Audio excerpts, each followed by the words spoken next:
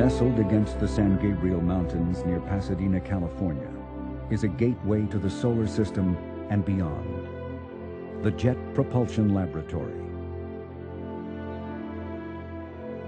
JPL is a one-of-a-kind place. A NASA facility, it has been managed since the time of its creation by the California Institute of Technology, or Caltech. A visit to the lab is a reminder of historic adventures to distant places by spacecraft designed, built, and flown by JPL. The Voyagers and their grand tour of the outer planets. Galileo, the first spacecraft to orbit mighty Jupiter. Cassini, now circling majestic Saturn. The twin rovers Opportunity and Spirit that confirmed that water once existed on the surface of Mars.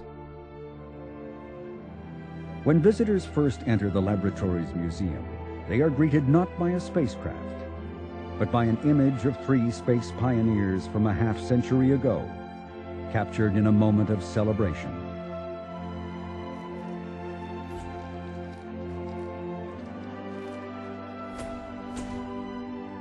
A full-scale model of the satellite they hoist, Explorer 1, flies above them.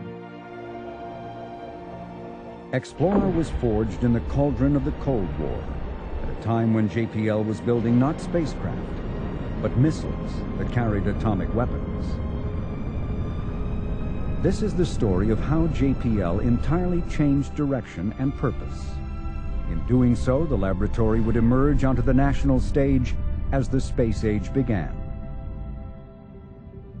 This is also the story of a satellite that would give the world the very first space science discovery, one that would change our understanding of how life on Earth came to be.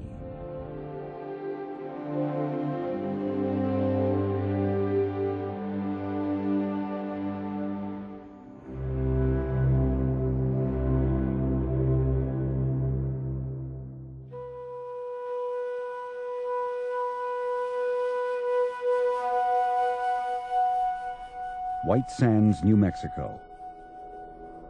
This is where JPL conducted test launches of its Cold War missiles.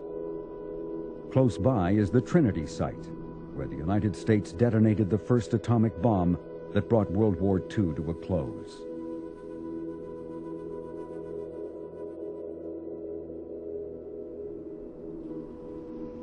The lab's origins dated back to 1936, when a group of Caltech students and enthusiasts began conducting modest rocket engine tests.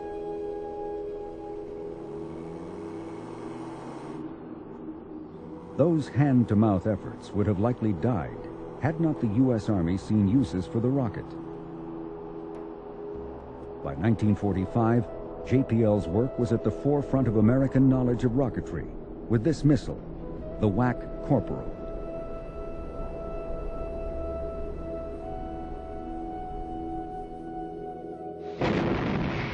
Though many Caltech professors wanted to abandon classified military work at the war's end, the arrival of the Cold War only intensified the pressure to tap the Institute's expertise in rocketry.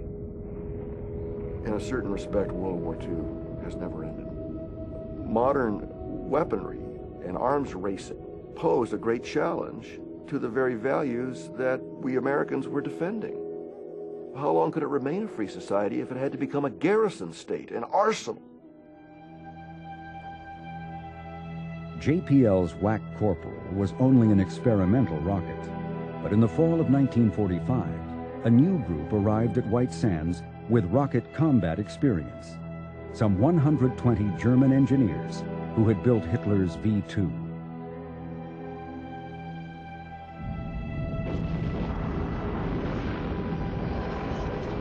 Over 3,500 of these missiles, each armed with a ton of high explosives, were launched against European Allied cities in the last year of the war.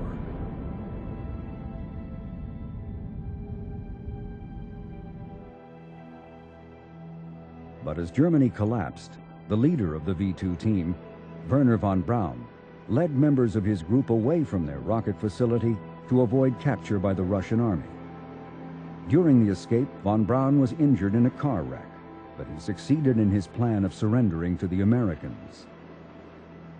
The capture of von Braun, many of his engineers, and a stockpile of V-2s were among the greatest spoils of the war. Wernher von Braun, there's a dark side to his background in Nazi Germany. Building a rocket is one thing. Building it for an evil regime, using concentration camp labor that is worked to death, beaten to death if they step out of line, and thousands of people died in the process of building V-2s. In the 1960s, Tom Lehrer, the satirist, wrote a song about Wernher von Braun, and one of the phrases from that was, "The rockets go up and where they come down, that's not my department," said Wernher von Braun.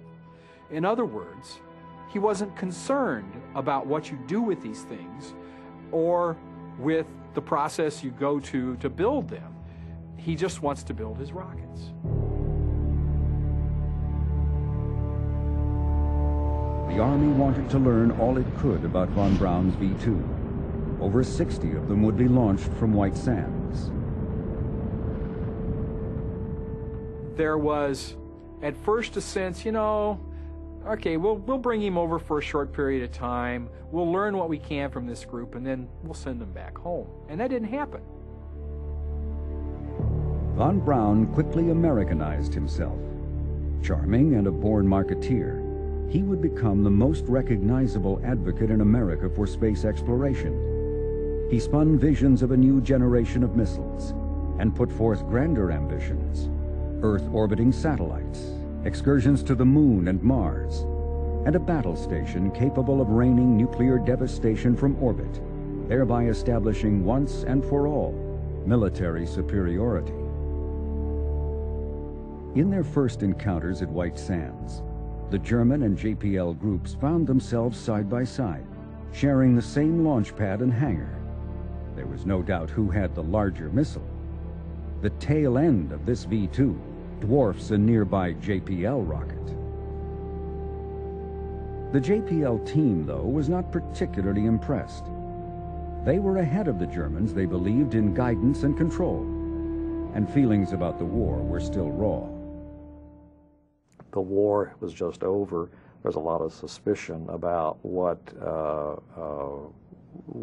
von Braun and his team represented. There undoubtedly was a certain amount of rivalry as well. And in fact, Louis Dunn, who was became director of JPL in 1946, actually refused to allow von Braun onto the laboratory grounds at one point until the colonel, who was the liaison person at JPL, basically said, "Yeah, they're part of the Army too, and you should let them on."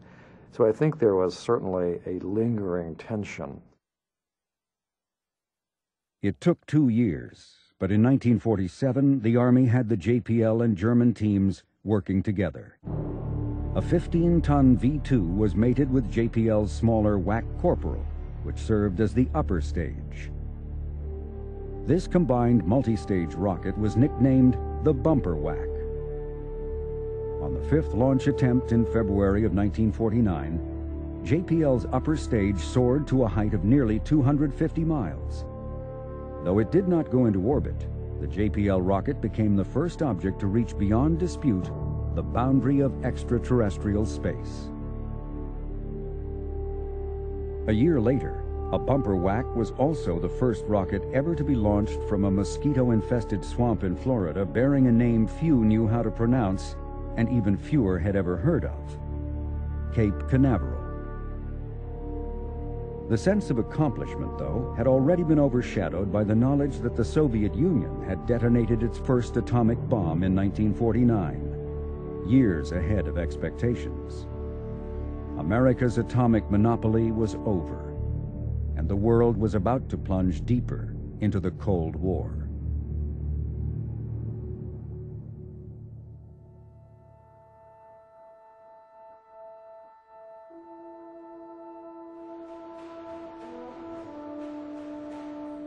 One Cold War dilemma facing the United States was how to defend Western Europe against a Soviet